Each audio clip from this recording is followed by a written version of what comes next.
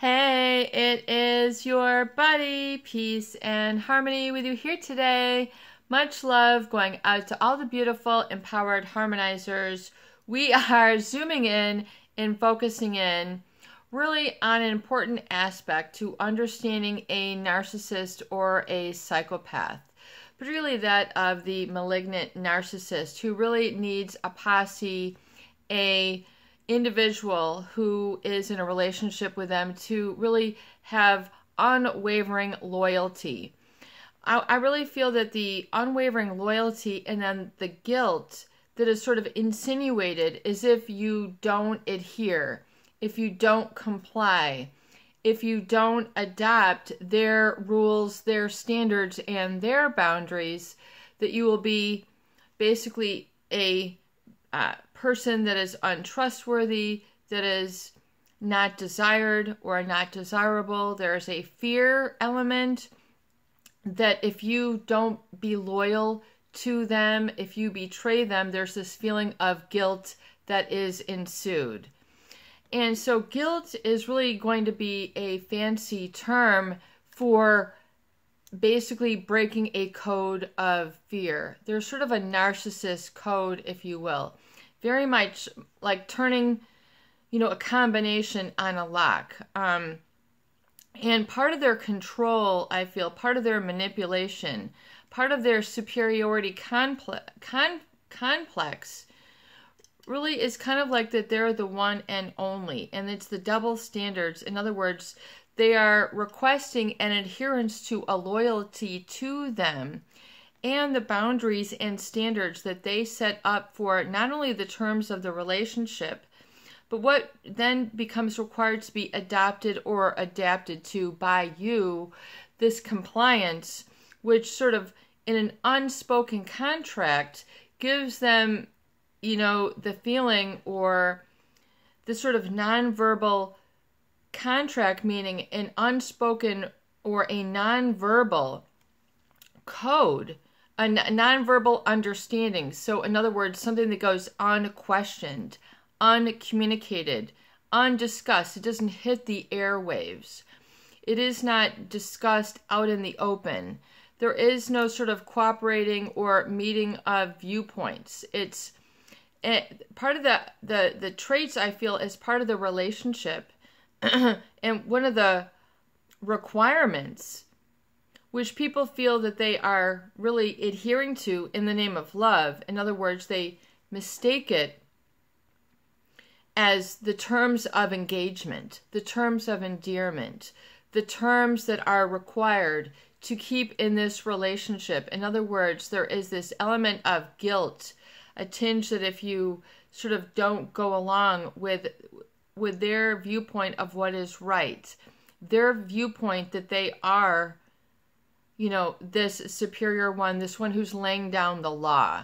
In other words, there is an element of choice that is removed from the supply. In other words, there's this feeling that a fear that once you establish your own choice, which is your free will, which is the seat of your empowerment, or part of the seat of your empowerment, that choice, which is oftentimes bestowed upon you for your liberation, your freedom, and your happiness, in your individuality and the connection and experience of such, so that you don't have to go begging for it, chasing it, feeling guilty or wrong as if you have, you've ended up on the wrong side of decisions. It is actually the right side. You are arriving on the right side of things when you are not in a guilty state. The narcissist, though, they require this sort of unwavering guilt. They require this unwavering loyalty and adherence to just sort of being a ring master, a ring leader. They are not good at sharing. They are not good at passing the torch. But the narcissist doesn't want you to see what they're not good at. Question it, air out the dirty laundry. They don't want to see it. It makes them feel embarrassed. And namely, they are using this tool of shame, which is usually already kind of like a smoldering fire, which is burning within somebody, you know, especially if you've been through previous traumas with this individual, previous traumas with other people that are similar to sort of that guilt, you know, burdening, that they will sort of ignite a smoldering flame, a just sort of wisp of, you know, I am not good enough. Don't trust your instinct. Don't trust your feelings. These are things that are inherent and indigenous to you. And you know, really important is that you value this. This is to be placed on supreme value. You know, you need to value what is inside of you above and beyond really the narcissist viewpoint or their pressure, which comes across as you must be loyal. You must adhere. Otherwise, you know, you're going to sink into the depths of no man land, no woman land. You're going to be a nobody, a no one. And that, you know, you're not going to be able to emerge from this successfully. There's this sort of unspoken terms of engagement in order to be in this relationship with a narcissist. And, you know, the problem is that they have so many flying monkeys. They have so many twists and turns to their story to propagate themselves as the number one in other people's minds. So it's kind of like they're like a billboard artist that has to wake up every morning and saying, how am I going to become number one in the minds of this person or these people, whether it's their family members, whether it's their employer, whether it's the people who they are fiancéed with, you know, however the dynamics are, you know, they want to retain that number one status. And oftentimes if you sort of buck away, you know, there's this sort of feeling that you are breaking the terms of engagement, and it's an unspoken term. So oftentimes it's then left into that nebulous fog, whether I can trust myself, whether I can trust my values, trust my viewpoint. Am I okay to say no to this person? Am I okay to say yes to this person? Should I put it off? Should I put it on pause? Being able to trust your feelings is one of the most valuable things that you can do. But it is this very experience which you are deprived of with a narcissist and definitely with a psychopath, because they will replace your operating system, what is intrinsic and organic and valuable to you, your strength, your gifts, your uniqueness, who you are. I mean, it's like the acorn is going to become an oak tree. You know, they don't want you to grow tall and strong, because if you become big, tall, and strong, you could overshadow them basically in their mind. That is what is fear-provoking to them.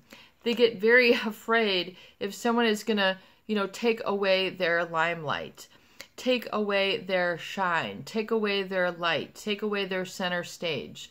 They do not like to share with others. They want to be at the pinnacle. They want to be at the top. They want to be the one and only, especially if it means in other people's eyes. And yeah, if you're married, you know, then you should be loyal. You know, if, you know, you should, you know, there are certain reasons to be loyal, but the narcissist will take advantage of others. They will unequivocally take advantage of others. And oftentimes it is this experience that you need to acknowledge and validate to help bring them down a rung in your viewpoint. So bringing them down a rung is to remember, like John Bradshaw says, is that, you know, they're operating on this, you know, healing the shame that binds you, is that they are placating and they're playing on this shame. So if you have any sort of smoldering fire of shame or lack of confidence, maybe you haven't been through a lot of relationships, or this is your first entanglement with someone who is narcissistic or psychopathic, oftentimes they will be and encourage people to be loyal to them for way too long, even if it is not in your best interest. And there will be this guilt, so they're controlling you by fear. and that, that you won't be able to make it on your own. And that is disempowering. So disempowering and that enmeshment is what is holding your perspective and your I am together. So it's important to realize that your I am, your gut instinct, is that little divine spark that you need to fan the flames of and acknowledge and validate and protect above at all costs. And put your I am above that. This to people becomes sacrilegious. This becomes a big, almost like religious no-no. It's on the seat of, the omnipotent, where if they put their feeling, their gut instinct, and grow big and strong, this oftentimes is a direct, counterforce to the force of trying to keep you down. So your acknowledgement of your I am is met with resistance from others. It is very, very counterproductive to your energy and to your spirit and your psyche. It become very psychologically tension. Can create a very psychological sort of hardware that it's just like it's a hijacking. It's like they've taken over your viewpoint, when it's like your I am is where the divine wants you. The divine, the creator who has created the water, who has created the air, who has created the experience of fire, all these different elements, you have to kind of get back to that, and that your I am, and that your ability to perceive, especially the essential elements on your own, taking in sunshine, taking in and understanding the importance of air, taking in and understanding, the feng shui of your life. What direction are you facing? Are you facing and understanding where the sun rises and where the sun sets, and being okay with where the sun sets for that individual? It becomes, a very important tie to loosen up and then let go of. But oftentimes there is this guilt of letting go, because if you violate the loyalty that has been part of that contract, that's how, the guilt will inflame and create like an overwhelming heat, a panic-stricken state. So you have to realize that this oftentimes is met with panic and resistance, but oftentimes it's the very thing that you need to acknowledge and validate, that you don't need to be loyal to this. You might have a value of such, but what is your true value? I value love, I value friendship, I value togetherness, I value commitment. Find out what your values are in this relationship. You don't have to share it with them. Keep this private, keep this secret, and keep this sacred with yourself, because your values are what are truly fueling a lot of this tension, and you are not a match to this individual whom you've been loyal to, because oftentimes your values are not fulfilled, or they're not expressed, or they're not flourishing, they are not evolving, they're not growing, they're not manifest with this person, but they don't want you to see it as such. They don't want you to experience that as such. They want to keep a loyalty to you where you're serving their needs.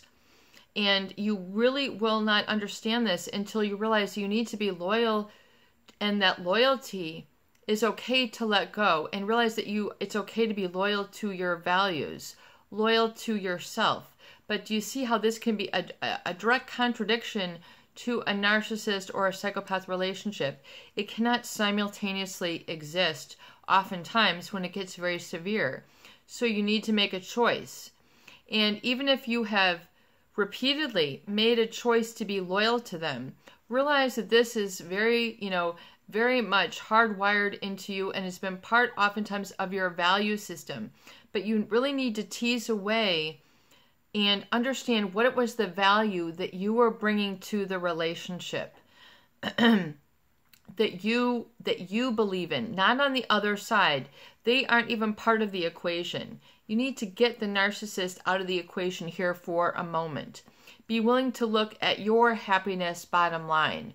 Oftentimes it's so enmeshed and it's so factored into either a certain viewpoint that you need to really reinvent yourself and be able to reignite your I am and become loyal to that. it becomes very difficult oftentimes in a test of your direction. And it's okay to recalibrate. It's, recalibrate meaning adjust, make an adjustment. I am loyal here. I am loyal here. I am loyal here, and such I have the faith. So loyalty is one of these abstracts that you need to look at, especially as it connects to a value within yourself, a value that you possess, your I am. Okay, and so and oftentimes it might be family values. It might be I value having a family. I value being a storyteller. I value being able to cook. I value being able to share a roof. I value being safe. I value being able to trust. I value being able to share my deepest secrets. I value being able to be myself. I value that you take me as I am. Great Joni Mitchell song back in the day. I think it was from her album Blue. Take Me As I Am was one of just her great, just beautiful statements in her song, Won't You Take Me As I Am? And if one of our viewers knows that, I will, if you want to post a link, it's just, it's one of those, bottom line, gut-wrenching, oftentimes when it's sung, it really will speak to your soul. And so you really need to take you as you are. Take you as I am. I embrace me as I am. I take me as I am. So it's a very powerful sort of present moment epiphany that if you can take that and really embrace that, oftentimes the love, of accepting yourself is very scary and it's very powerful. So a lot of people inherently will resist it because it's so unfamiliar. I hope that this makes sense and you realize how important it is to become loyal to yourself, become loyal to your I am, and oftentimes repivot and redirect that when necessary so that you're getting that smile, that ease, that energy. It's so important to experience that.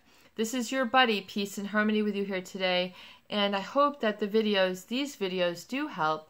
Please share, please subscribe, and please donate for more great tools, videos, discussion, and support.